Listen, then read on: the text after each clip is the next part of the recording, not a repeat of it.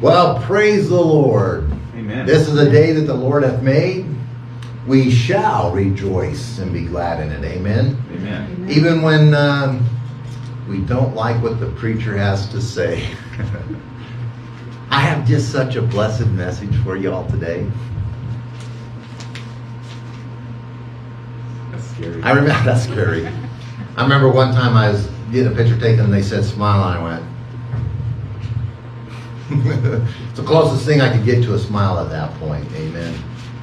Listen, we welcome, we're thankful for everybody that's here. Praise God. Amen. We love you being here. We're thankful for the folks that are on the internet. If you're on the internet, like us. That helps us out a little bit. And if you can't listen, then don't listen. Don't tune in for 10 seconds and then tune off, because that hurts us. That biorhythm hurts. It doesn't help. So anyway, we appreciate you coming. We appreciate you listening.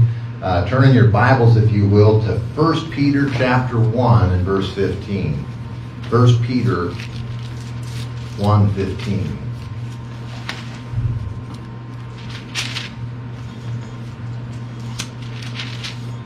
It says, there's still people turning, so I'm going to pause for a minute. It says, but as he which hath called you is holy, so be ye holy in all manner of conversation. Now, conversation isn't talking. Conversation is every aspect of your walk in your life. Amen. Verse 16, because it is written, be ye holy, for I am holy. Let's go to the Lord in prayer. Lord God, this is a message, Lord, that I think is very needful for the time. I need your help. I need your power from on high to preach it. We certainly live in a time period where people don't want to hear this type of message. They're going to want to tune it out. They're not going to want to listen to it. But God, this is absolute truth. And Lord, I pray that you just pave the way, that your Holy Spirit would touch the heart of each person that's going to listen, whether now or later on the internet. I just pray that you touch the hearts of those that are going to listen. And let it be a true time of reflection, for them to consider where they're at and what they're about and what they're doing and how their service is to you and whether or not they're holy. Your word commands us to be holy because you're holy. Lord, this message, take time to be holy. It comes straight from this book and straight from your spirit. So, Lord, help me to say it in truth. Help me to say it in a way that it can be received. And, Lord, we just love you. We praise you. In Jesus' name we pray. Amen. Amen. You know what? God always expects us to be holy. Now, if we're honest with ourselves, we'd have to say we're not always holy. But God's expectation is that we'll always be holy. He is our Father, and He wants us to live up to His name. I talked about being raised in the day household. My dad made it a point to talk to us kids. He had 3 boys. And he made it a point to talk to us boys. You're carrying the day name. Don't tarnish it. You're carrying the day name. That means something. We have a specific character.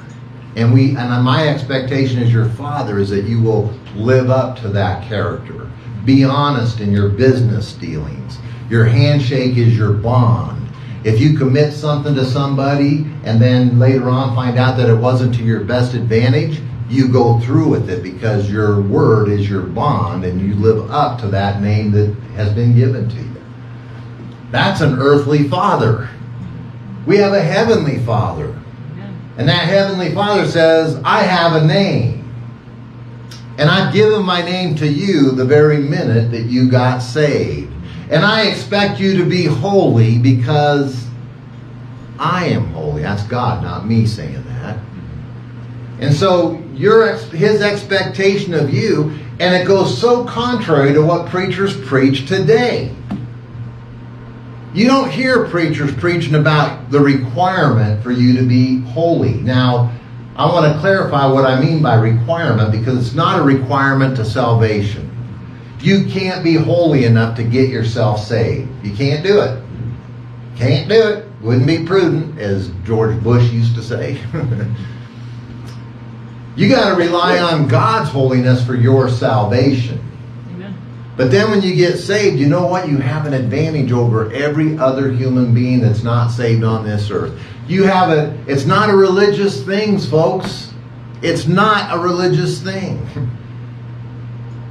And you have, as a true Christian, somebody that believes that Jesus Christ is God and has proclaimed that Jesus Christ is God, and they believe that He died and was buried and rose again the third day. That is what defines a Christian.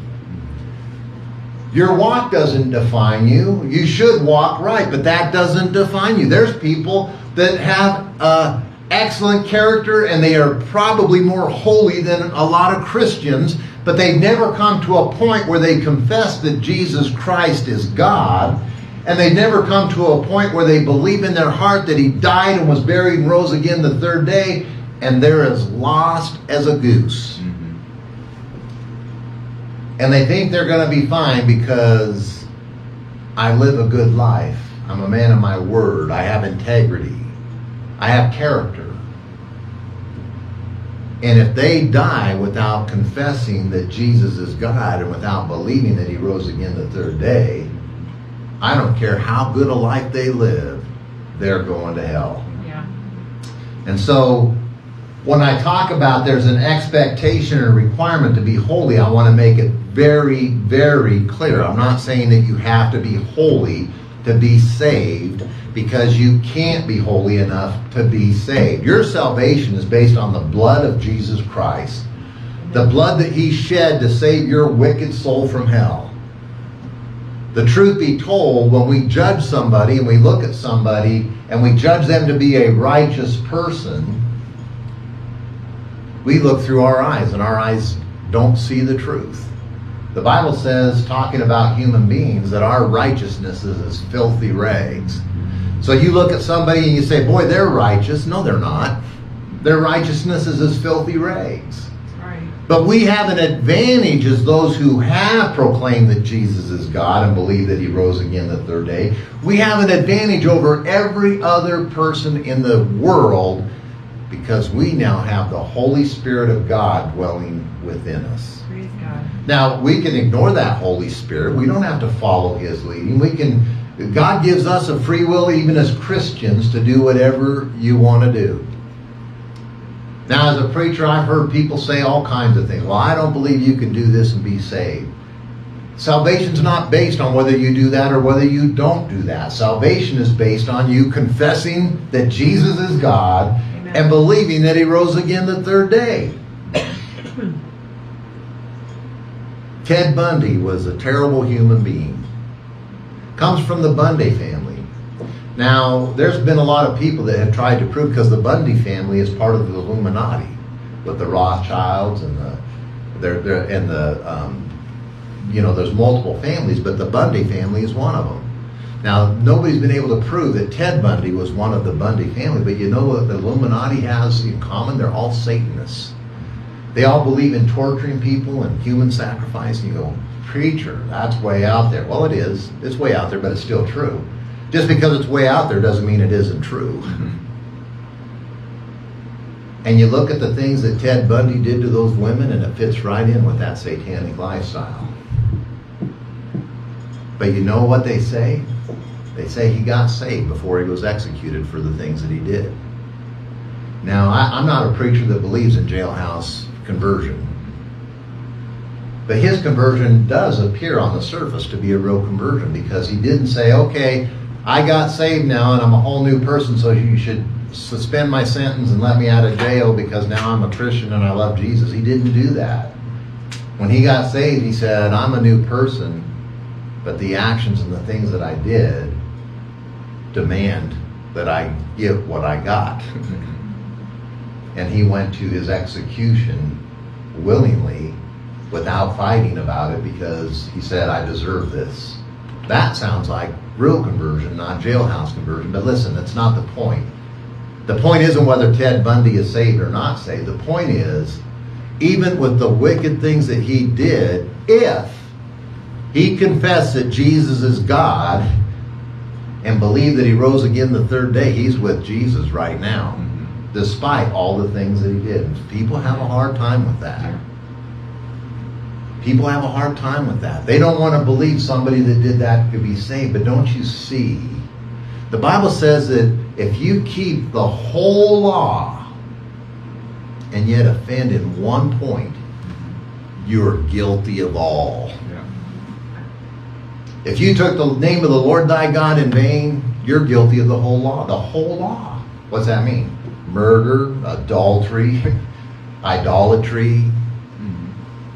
How many laws do you have to break to be a lawbreaker? One. Amen. Nobody is in hell because of raping somebody. Nobody is in hell because of being a fornicator. Nobody is in hell for being a drunkard. Nobody's in hell for any sin that you want to imagine in your mind. There's one thing that takes somebody to hell: the sin of unbelief.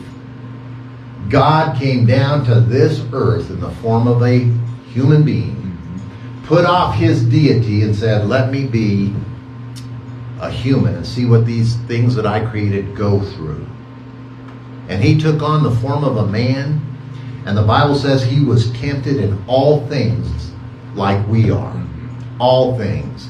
He was tempted with women, with booze, the Bible says in all things he was tempted like we are, yet without sin. Amen. He never fell. And I think one of the things that we're going to regret the most is when we get to heaven and we find out it was possible for us to do that. It was possible for us to be sinless. We chose not to. And that fits right in with the message, because it's possible for you to be holy. Jesus doesn't make a commandment of you that's not possible. And he said, be ye holy because I'm holy.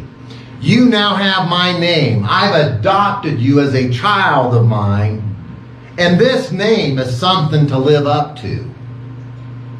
So you need to be holy because I'm holy. You're carrying my name. Amen. Amen, preacher. Amen. He is our Father.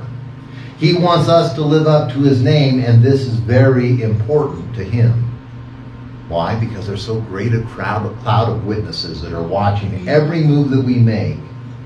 It's so important that the exact phrase, be holy, that exact phrase, be holy, appears in your King James Bible 39 times. 39 times. You're exhorted to be holy. Be holy. Be holy. I should go through 39 times so you can see how many times be holy is said. When it's said 39 times, you're supposed to be holy. Now, you know I'm a King James guy. Why is that? Well, the New Living Translation only uses the term 26 times. Wow. Took away about a third of the times that God said be holy. Must not be too important to those translators. Amen? Yeah. The NIV only 25 times. Maybe the folks that translate it, of course, when one of the people on the translation committee is a practicing lesbian, that person's not worried about being holy. Amen? It's in the ESV 31 times. Well, that's better, but it's still not matching the King James. Amen? It's in the Christian Standard Bible 32 times.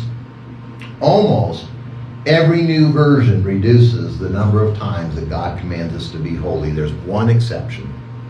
There's one Bible that says 39 times be holy.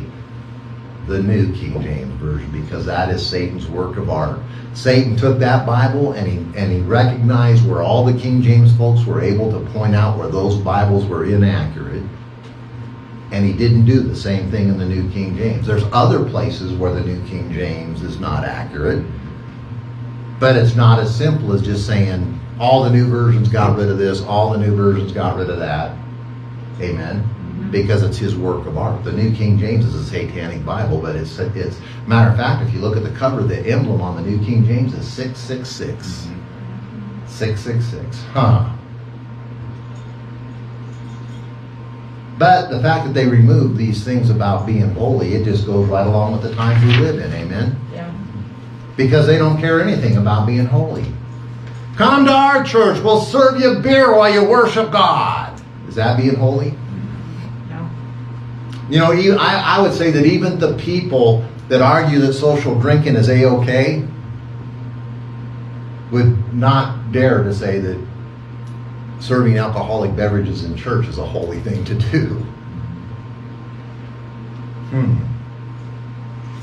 Today, most churches have absolutely no expectation of holiness. They'll say blasphemous things from behind the pulpit. Preachers that say, I am God. You're not God. Some even go as far as to say, I am God Almighty. There's this little God theology out there now that says, God Almighty is the big God, and because we're His kids, we're all little gods. And that's not biblical. That's nonsense. You're not even going to be an angel someday. You are a human being, and then when you go to heaven, you'll go to heaven. You'll be as the angels. The Bible says you'll be as. It doesn't say you'll be an angel, but it says you'll be as the angels. You'll be in that realm. You'll be in the spiritual realm that we can't see. Listen, folks, as I'm preaching, there's a spiritual battle going on all around us as I'm preaching. Demonic forces against godly forces. And praise the Lord, if you pray up and you're trying to do God right, the godly forces will always overpower the demonic forces.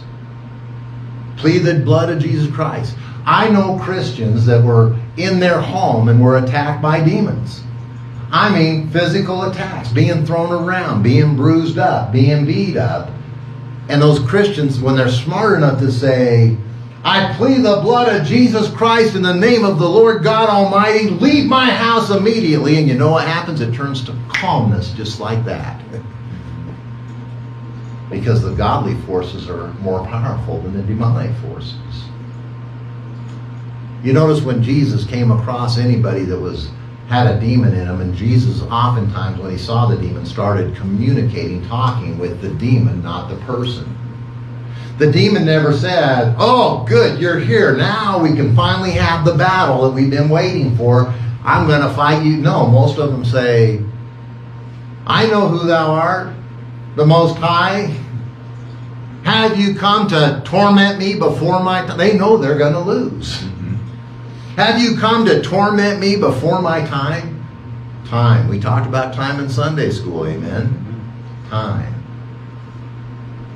Well, we're talking about holiness. What does the word holy even mean? What does it mean? Words are important, amen? The word holy has an extensive definition. It's the word, and I'm going to quote the first, there's numerous definitions, but the first definition is this. Properly, whole, entire, or perfect in a moral sense.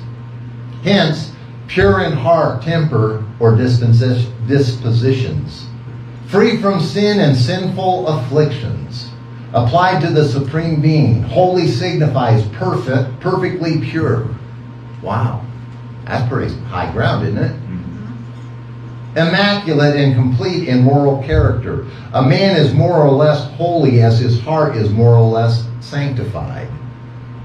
As you allow God to sanctify you, what does sanctification mean? Set apart, separated from the world. The more you allow God to sanctify you, the holier you will be. It's that simple. But see, we have a free will. We don't have to let God sanctify us. We don't have to allow God to separate us from the world. We can embrace the world. We can be in love with the world. We can do all the things that the world does, even when we know they have evil connotations to them. Because we have a free will.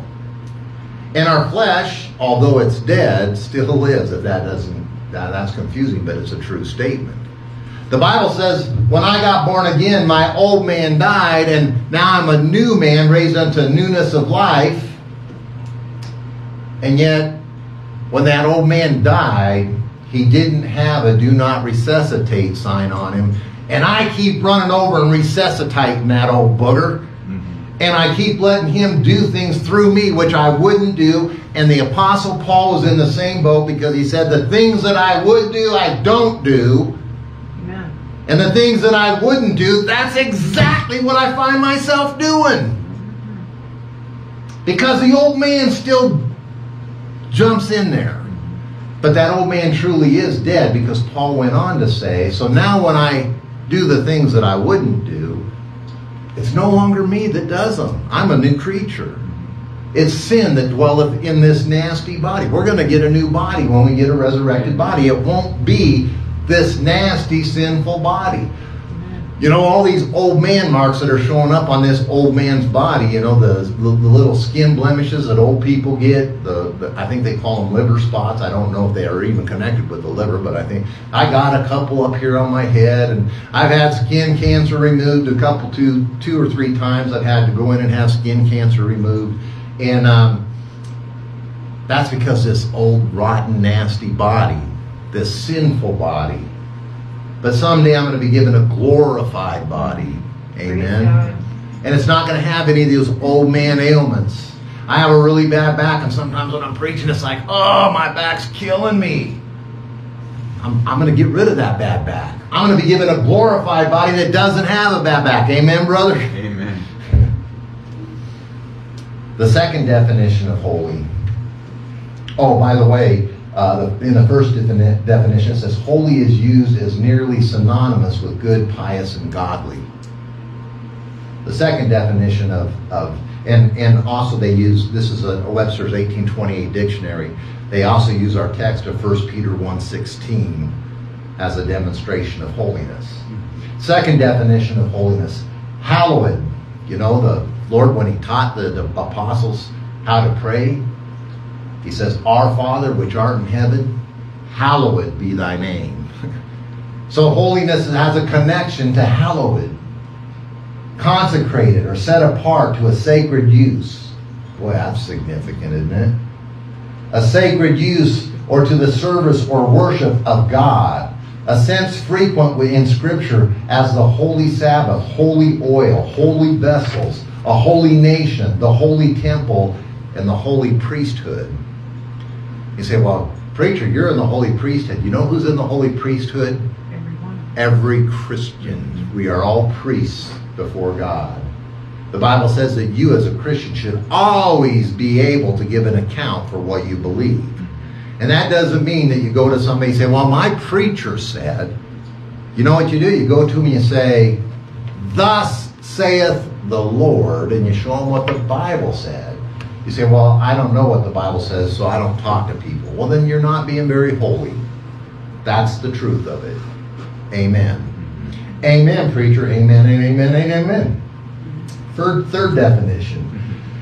Proceeding from pious principles or directed to pious purposes, such as holy zeal.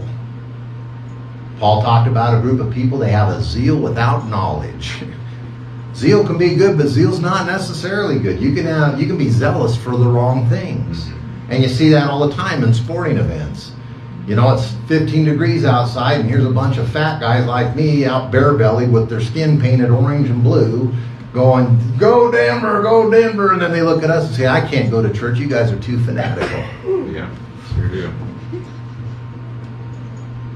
Fourth definition, perfect, just, and good, as in the holy law of God. Fifth definition is sacred, as a holy witness. Holy, be ye holy. Be you perfect, complete, set apart, sanctified. Separated. Don't do the things the world does. Don't do the things the world does. So, I guess I should also define holiness. If I'm going to define holy, I should probably also define holiness. First definition of holiness. Applied to human beings, holiness is purity of heart or dispositions. Sanctified. Oops, there's that sanctified. Nasty word, that sanctified is a nasty, nasty word. Set apart. You know, God says that the person that's a friend of the world is his enemy. God doesn't like this world. That's why we're not supposed to be part of this world. God doesn't like this world. Wait a second, preacher. God loves everything. Get in your Bible. Don't irritate me with your ignorance of the Bible. God does not love everything. God does not even love every human being. Get in your Bible and read. Amen. Holiness is purity of heart or disposition, sanctified affections, piety, moral piety, not piety, piety, moral goodness, but not perfect. We see piety and holiness ridiculed as morose singularities. That's what Noah Webster said. Amen. Second definition, sacredness, the state of anything hallowed, the consecration to God or his worship applied to churches or temples. Holiness. Holiness. Third, that which is separated to the service of God. Are you separated to the service? Just being a Christian doesn't mean you're separated to the service of God. Are you separated to the service of God? Do you reject the things of the world that the world clings on to? Are you afraid of the world? Are you afraid that if you don't get on board with what they're doing, that they're going to scorn you and abandon you and leave you? You're not supposed to be afraid of that. You're supposed to fear God and not the world. Churches today see absolutely no value in being set aside to holiness. Amen. They reject doctrine, which means they reject the Bible. You know what doctrine means? Teachings. So when you say I reject doctrine, you're rejecting the teachings of the Lord Jesus Christ. You know what happens when you reject the Old Testament? You're rejecting the teachings of the Lord Jesus Christ. Amen. In the beginning was the Word, and the Word was with God, and the Word was God. The same was in the beginning. They don't see any value to being set apart or to being holy or to exercise holiness. In fact, they teach, they think that just the opposite is good. Don't be holy. Be what you will. Do as thou wilt. That is the whole of the law. Satanic. Yes. It's Satanism. They believe that if they lay aside holiness, they'll be able to grow the church more effectively. Well, it depends on what your definition of growth is. If you're talking about more butts in the chair, yeah, you'll grow more effectively, because if there's no talking about holiness, it's easy to attend your church service because it never goes against the flesh. If you're talking about raising mighty soldiers, which the Bible says we are when we get saved, if your idea of growth is raising mighty soldiers to get in the battle for God, then rejecting holiness has just the opposite effect. You wind up with a bunch of anemic, lazy, pathetic, non-godly, and I'm not even going to call them Christians. I think most of them aren't Christians. They just go to church to get their... every human being is created with this void inside of them, and that void is the Lord Jesus Christ. And so people search their whole life to fill that void. Some think it's in cars. So you got guys like Jay Leno who buy all this huge car collection of real fancy cars, and that void's never filled, because even if he has 100 rare cars, he's looking for the next one because the void's not filled. That's right. There's only one thing that will fill that void.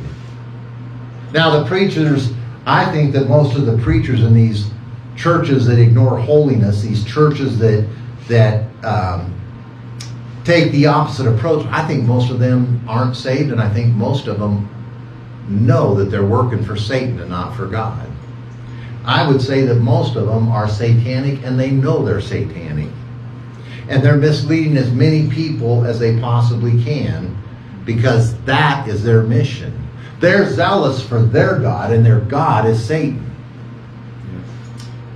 Preacher, that's pretty harsh. Yeah, I know, but it's the truth. They believe that laying aside holiness makes their church grow more effectively. And I guess That depends on your definition of effectively.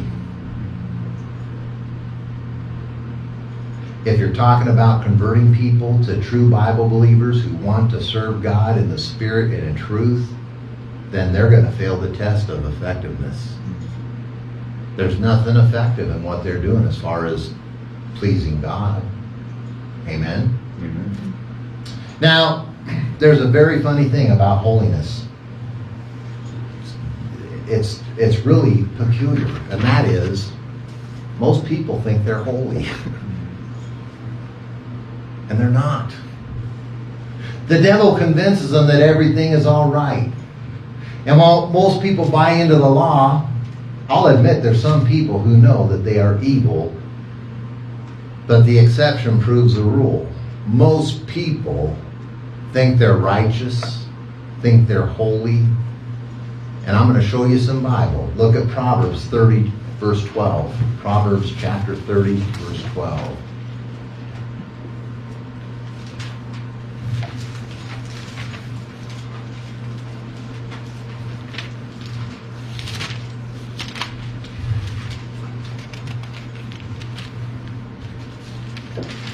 The Bible says, there is a generation that are pure in their own eyes, and yet is not washed from their filthiness. That's people. People look at themselves and they say, man, I'm good. Women get, and men do too, I shouldn't say women, but they look in that mirror and they say, man, I'm hot. I'm good. Who wouldn't want to be with me? I'm everything. Well, there's this big movement to love yourself these days. You can't love anybody else until you love yourself. Most people love themselves, whether they want to say it or whether they don't want to say it. Look at Isaiah chapter 5, verse 21. Isaiah 5:21.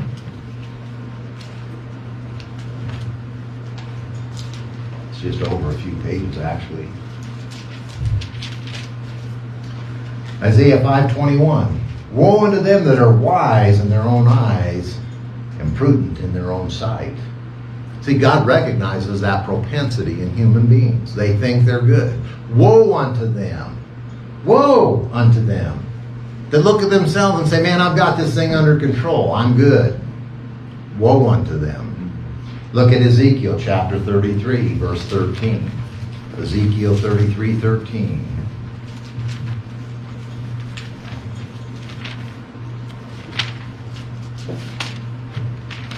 Man, we don't stand a prayer getting through this today. Ezekiel 33:13.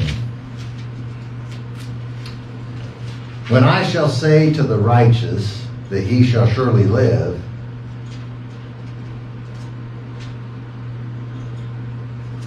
if he trust in his own righteousness and commit iniquity, all his righteousness shall not be remembered, but for his iniquity that he hath committed, he shall die for it. So God's saying, I'm not going to recognize your righteousness from your own eyes. That's not my righteousness. That's not my holiness. You're self-righteous. Look at Romans. You say, that's all Old Testament. Old Testament's the Bible, folks. Look at Romans chapter 10, verse 3. Romans chapter 10 and verse 3. The Bible says, for they being ignorant of God's righteousness and going about to establish their own righteousness have not submitted themselves unto the righteousness of God. You see, here's a solid truth that's hard for us to get a hold of. It doesn't matter what you think is right. It doesn't matter what you think is okay. It doesn't, preacher, I just don't see anything wrong with. It doesn't matter whether you see anything wrong with it or not. What matters is what this book says. Why is it that everybody that comes to the preacher always has some questionable thing? Well, preacher, I just don't see anything wrong with social drinking. Well, that's because you don't want to see anything wrong with social drinking. Social drinking is a sin. It can cause a brother to fall. If you do it on a regular basis, it will impact your liver. And it's a holy temple of God that you're impacting. Well, preacher, I just don't see anything wrong with watching TV as long as you don't watch too many R-rated movies. Well, it doesn't matter what you think.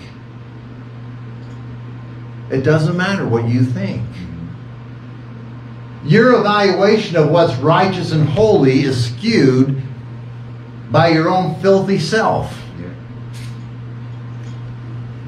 I can give you several more. But the Bible says in Matthew 18:16, you don't have to turn there. The Bible says, but if he will not hear thee, then take with thee one or two more, that in the mouth of two or three witnesses every word may be established. Now I realize doctrinally this is talking about church discipline. If a brother has an issue with a brother or a sister with a sister, they're supposed to first go to that brother by themselves and try and work it out. If they can't work it out, they go and they get a witness. And they work it out. And if they can't work it out, eventually it goes before the whole church. And if they still can't work it out, if the guilty party refuses to see it because they keep saying things like, well, I just don't see anything wrong with, the whole church separates from that person. But there's a principle that's being taught in this. It's a consistent principle throughout the Bible, and that is at the mouth of two or three witnesses, let every word be established. This isn't the only place that God uses that term. And that's why I'm pointing out that I gave you 4 witnesses from the Word of God that tells you think you're holy when you're not holy. You think you're righteous when you're not righteous. You think you're good when you're bad.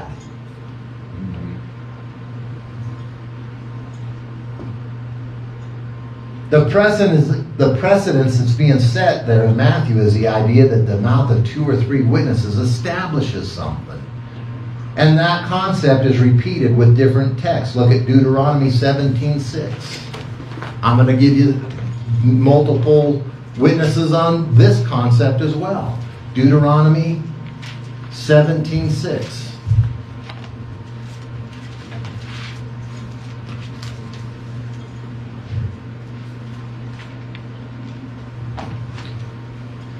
Says, at the mouth of 2 witnesses or 3 witnesses shall he that is worthy of death be put to death, but at the mouth of 1 witness he shall not be put to death.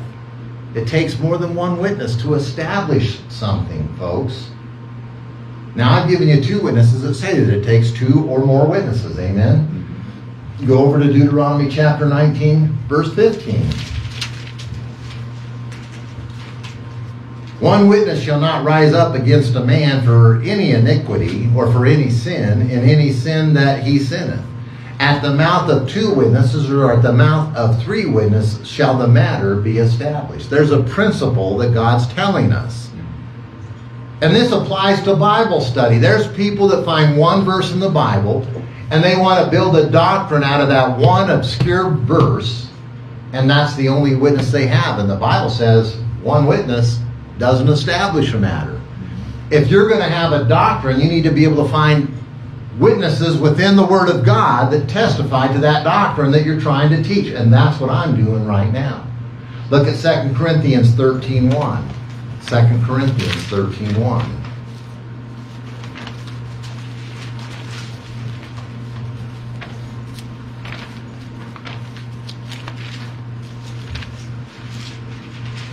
This is the 3rd time, Paul's talking to the church at Corinth, this is the 3rd time I am coming unto you. In the mouth of 2 or 3 witnesses shall every word be established.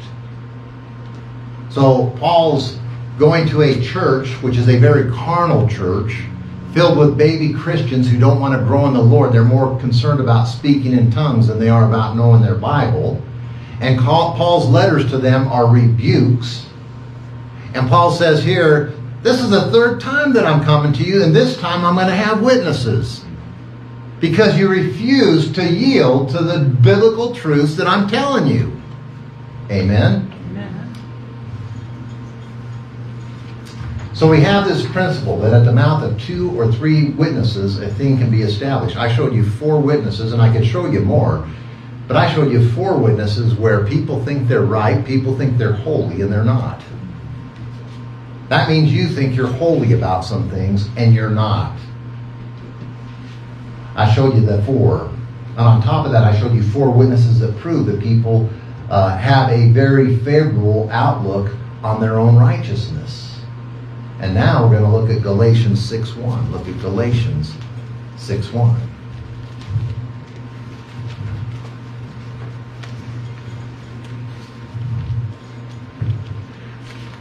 Galatians 6:1.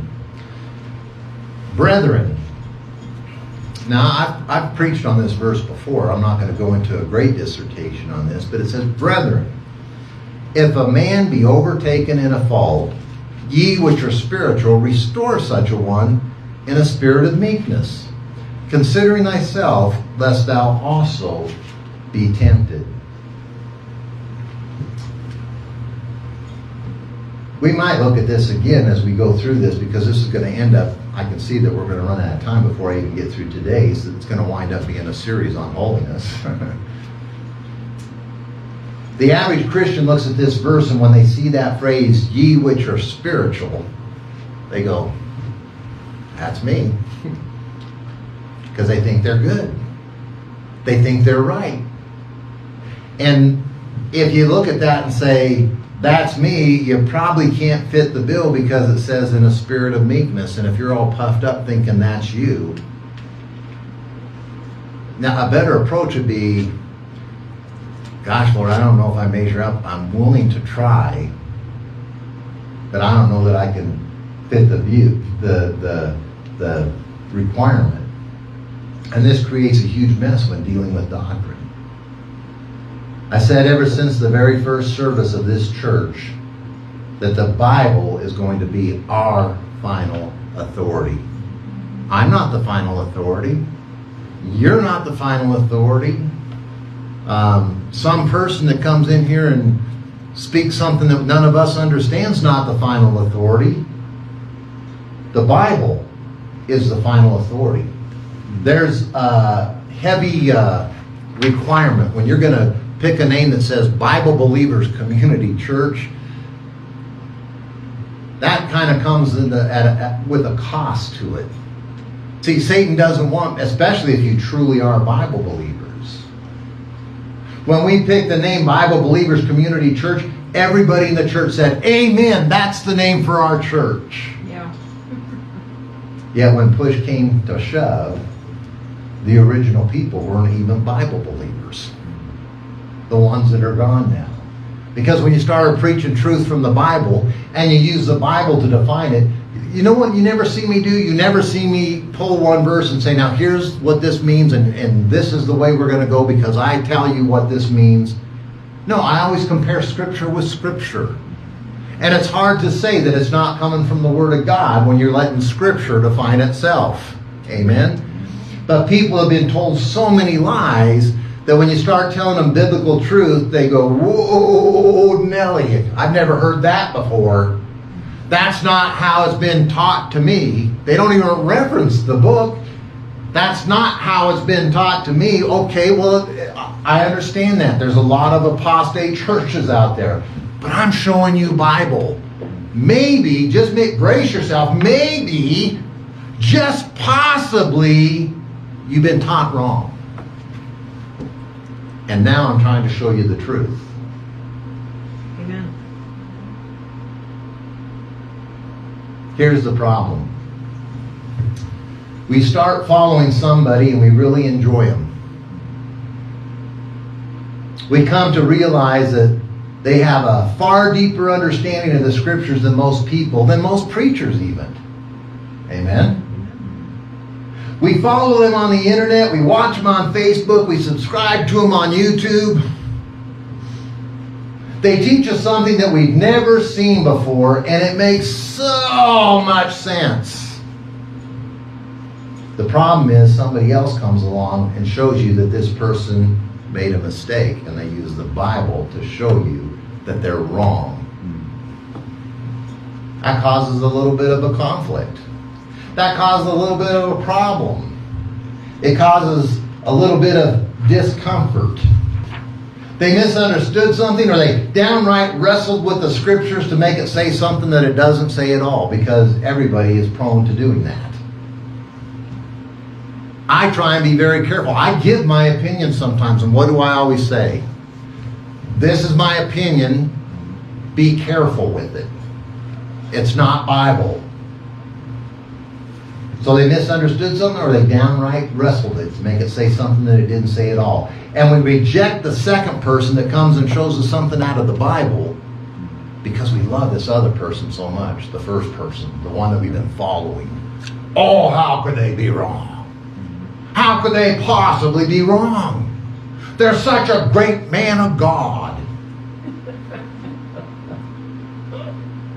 And in this day and age, she's such a great woman of God. There's no such thing as a woman preacher. I'm sorry, folks. We're going to get into that later, but we're not going to get into it right now. But this idea of rejecting what the Bible says to the person that we've been following, this is exactly what Romans 2:15 is talking about. Turn to Romans 2:15.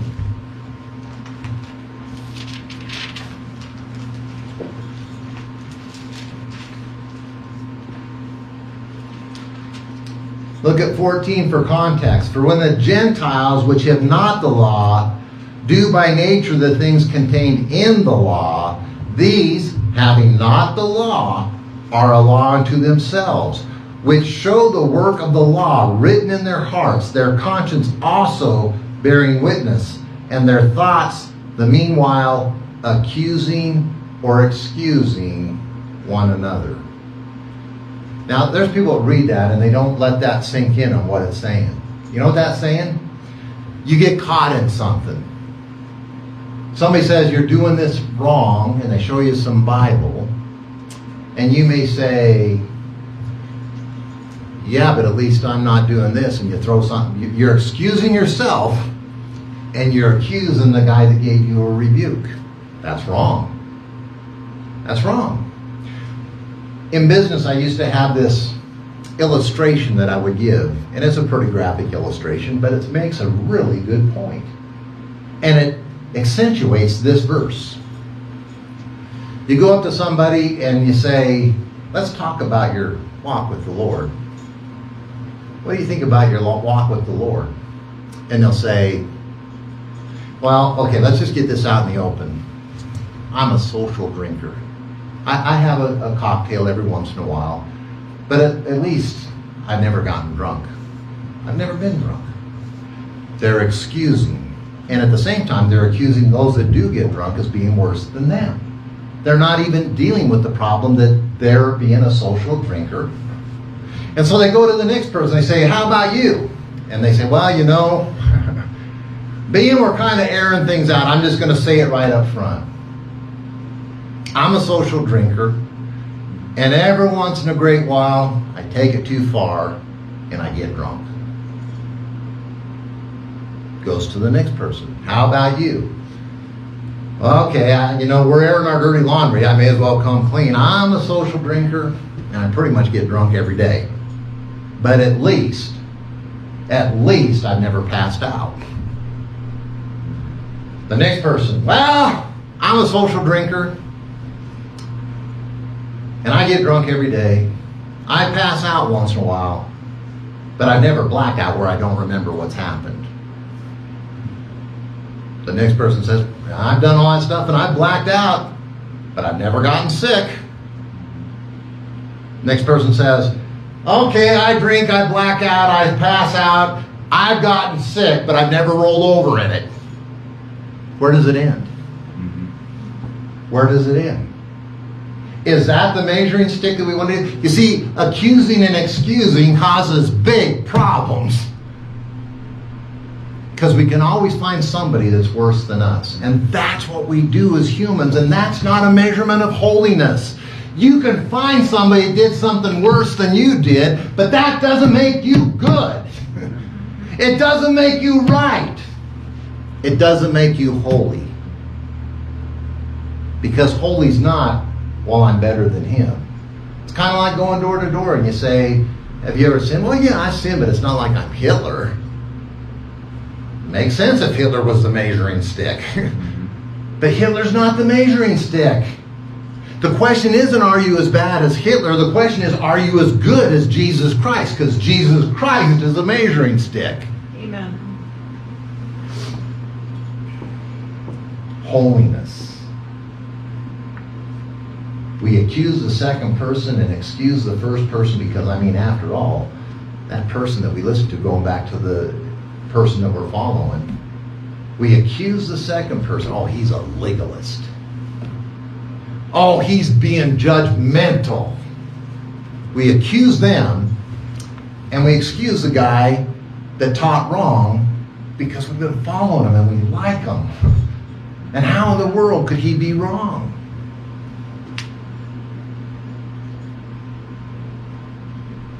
Do you ever wonder why I frequently say, I don't want you taking my word for anything? Check it out. Look it up for yourself. Study it out for yourself. Don't take my word for it. I've made mistakes. You've made mistakes. Whenever I preach something that doesn't line up with this word, I am 100% absolutely wrong. No excuses. When you accept something that's contrary to this word, you are absolutely wrong. No excuses. But the Bible tells us you'll make excuses. And you'll accuse other people so that you don't look so bad. Excusing and accusing. Yep. I fully understand that I can be wrong. I understand that. That's why I'm guarded. I know I can be. I'm a human being. I'm a person just like you're a person. I'm not infallible. I know that I can be wrong. I've been wrong before. And you know what I do when that happens? When I get up and preach something and I find out what I preached is wrong? Most preachers say, never going to embark upon that subject again. It may have nothing to do with where the church is right now. I may have preached it 3 months ago, but if I find out it was wrong, before I start my next sermons, I say, folks, I got to clarify something. I taught this, and I just through study found out that that's not accurate. Let's see what the Bible says. Take time to be holy. Fess up to your mistakes when you're wrong. Allow God to do a work in you. I found errors in preachers who are far smarter than I am. I found errors in preachers that are far holier than I am. I have found errors in preachers who I really believe are much closer to God than I am. Being close to God doesn't mean that you're absolutely perfect. You still can make mistakes. You know what I do when I see that? You know what most people do? Oh, he taught something that's wrong. I'm never going back to that church again. No, you don't throw the baby out with the bathwater. You say, he's wrong there, and I can show, and you know what you have a responsibility to do? If you can show in the Bible where I teach something that's wrong, your responsibility is to make an appointment with me and come educate me out of the Bible, because you may have received something that I haven't received. And then I have the opportunity to go and set it straight with the people. And I've had that happen where I'm like, no, brother, and I show them where they're wrong through the Bible.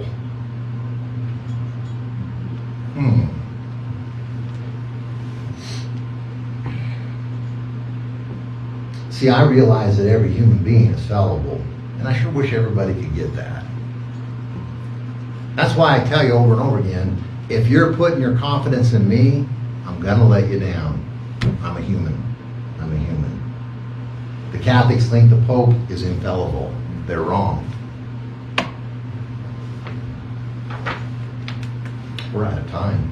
We're going to pick up with this infallibility.